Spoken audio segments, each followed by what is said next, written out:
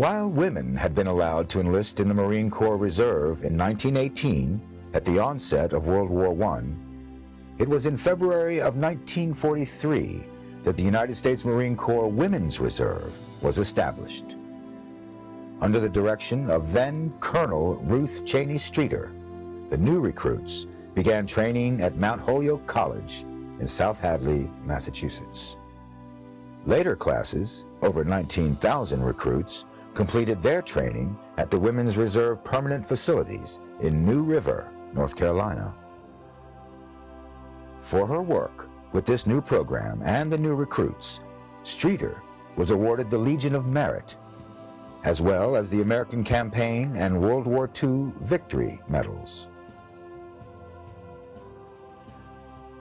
Exercising judgment, initiative, and ability, Colonel Streeter rendered distinctive service in directing the planning and organization of the Women's Reserve of the Marine Corps and skillfully integrating women into the basic structure of the Corps, carefully selected, trained, and properly assigned them as replacements for men in shore establishments. Throughout the war, women were assigned to over 200 positions, including radio and telegraph operator, aerial gunnery instructor, parachute rigger, and photographer. By the end of World War II, 85% of Marine Corps personnel assigned to headquarters were women.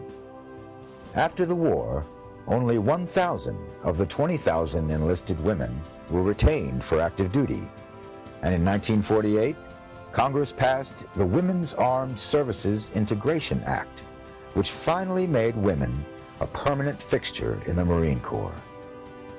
During the Korean War, 2,700 female Marines served either overseas or stateside, and in 1978, Margaret A. Brewer, another Legion of Merit awardee, would become the first female Marine to achieve the rank of general.